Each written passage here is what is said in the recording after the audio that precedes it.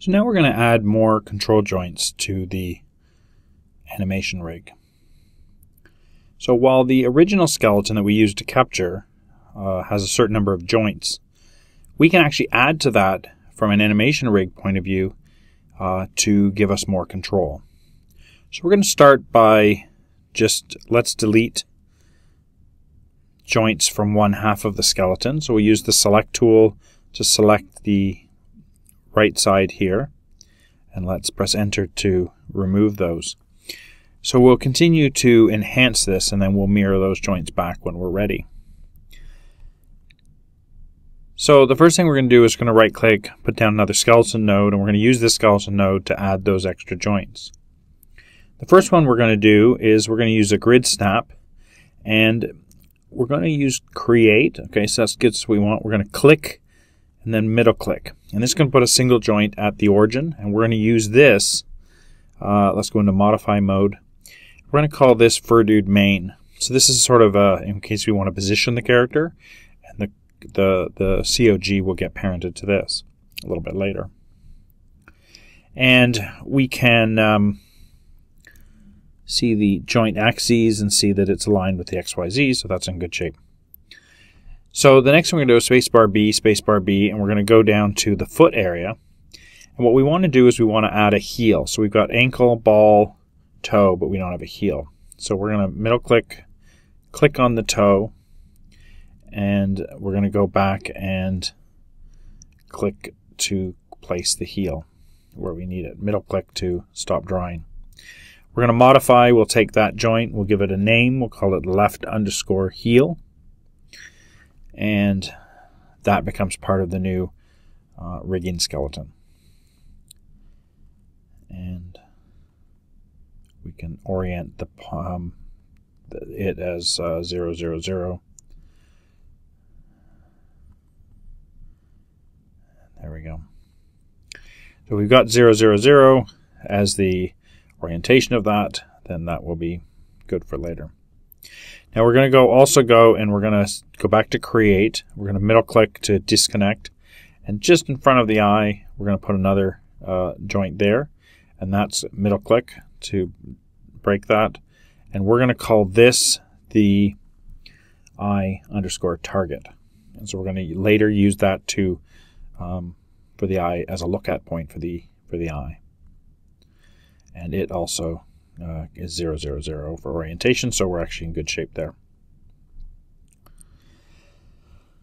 Now once we have these, we're going to want to establish a relationship between them and the other joints on the skeleton.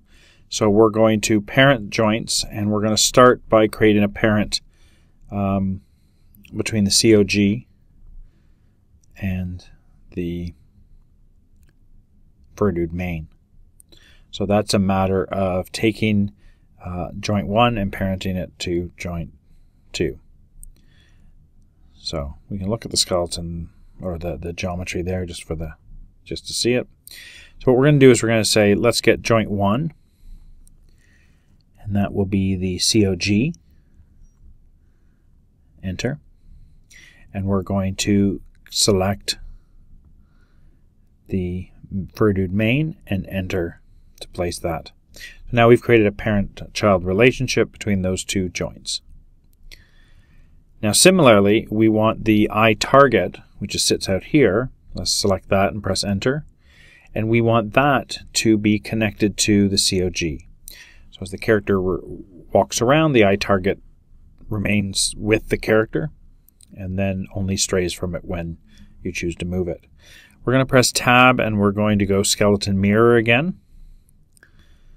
And in this case here, what we want to do is just like we did before, we only need the leg joints to be mirrored. So we're going to select those and mirror them. And we want them to go from left_ to right_. So this means that all the joints that were in the original skeleton are still here. They're named properly. The difference is we now have 2 heel joints, an eye target, and a Houdini main. So that's been added in to add more control, and we'll be using those at various levels within the hierarchy. Now we can feed all that into the rig pose node, and then we'll be able to see what they all look like, and you could begin to manipulate those from there if you want. Now once we have that, we can select these nodes and put a network box around them, and specifically label it as add joints. So we can come back to that, or if somebody else is looking at our network, they know what those nodes are doing. It's always good to communicate that.